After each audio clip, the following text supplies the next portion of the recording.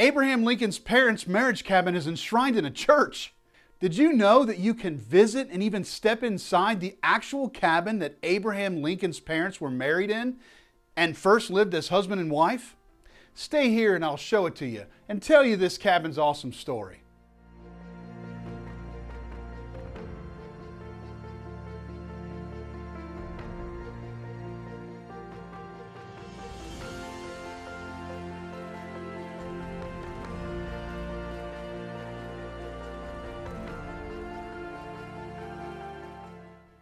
Abraham Lincoln is viewed by many as our greatest president, and although controversial to some, his impact on American history cannot be denied.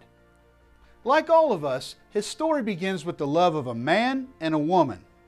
Thomas and Nancy Hanks Lincoln couldn't have known at the time, but the location of their frontier wedding would be visited by hundreds of thousands of Americans more than 2 centuries after it took place. Hey everybody, this is Colonel Carson with Family Tree Nuts, and recently we visited the Lincoln Marriage Temple, which holds the Lincoln Marriage Cabin in Harrisburg, Kentucky, and we wanted to share its awesome story with you. At Family Tree Nuts, we make history videos all over the United States and a few countries, so if you like videos like this, be sure to subscribe to our YouTube channel and click the bell so you get a notification when we post a new video. In this video, we will give you the backstory of both of Abraham Lincoln's parents, Thomas Lincoln and Nancy Hanks. We will tell you how they met and about the wedding that they had. We will also tell you the story of the cabin that they were married in and its interesting story and how it ended up about 25 miles away from where it previously stood. Abraham's father, Thomas Lincoln, was born in 1778 in the Shenandoah Valley of Virginia and came with his parents to Kentucky in 1782. His family first settled near modern-day Louisville, where his father was killed by Indian raiders when Thomas was very young. Thomas was almost killed himself, if not for the expert shot by his oldest brother Mordecai, who while only being 15 years old, shot the Indian dead before he could kill Thomas. The family soon moved to the Beachland area in modern-day Washington County, Kentucky, and became established there. Thomas lived with his mother and siblings until he was 25 years old. Abraham Lincoln's mother, Nancy Hanks, was born in the backcountry of Virginia. As a young girl, her father died, and she soon moved with her mother to live with her mother's sister, Rachel Shipley Berry, and her husband, Richard Berry Sr. When Lucy remarried, Nancy stayed with the Berrys.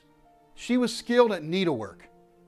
It is said that Thomas and Nancy met each other at a church service, and when their hands met during a praise song, the fire for each other was forever lit.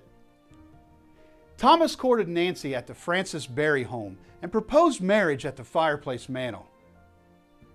When the wedding was being planned, Thomas made a profitable trip by using his $200 credit that he had earned from building a flatboat for the firm of Bleakley and Montgomery in Elizabethtown to take a load of merchandise on a 2-month trip to New Orleans. Nancy's uncle, Richard Berry Sr., had died in 1798, and Richard Berry Jr. gave his cousin Nancy and her new husband a cabin on his property. It was in this cabin that Thomas and Nancy were married on June 12, 1806. The marriage bond was signed by Thomas Lincoln and Richard Berry Jr. and witnessed by John H. Parrott. Richard Jr. was good friends of Thomas, and his wife Polly Ewing Berry was good friends with Nancy. One of the wedding guests, a man by the name of Dr. Christopher Columbus Graham, wrote about the wedding feast saying, "We had bear meat, venison, wild turkey and duck, eggs, wild and tame, so common that you could buy them 2 bits a bushel, maple sugar swung on a string to bite off of for coffee or whiskey, syrup in big gourds, peach and honey, a sheep that the 2 families barbecued whole over the coals, burned in a pit and covered with green boughs to keep the juices in, and a race for the whiskey bottle." This description lets us know what a wonderful celebration it was. I can only imagine.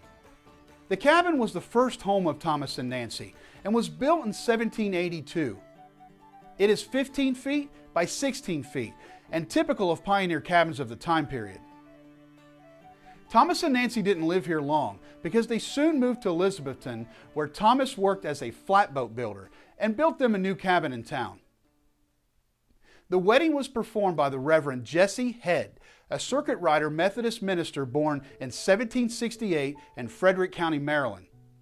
Reverend Head moved to Kentucky in the 1790s, and he settled near Springfield, where he was elected president of the city's municipal board of trustees and was a justice of the peace. He was also a carpenter known for his cabinet-making skills and a well-known and important minister in early Kentucky.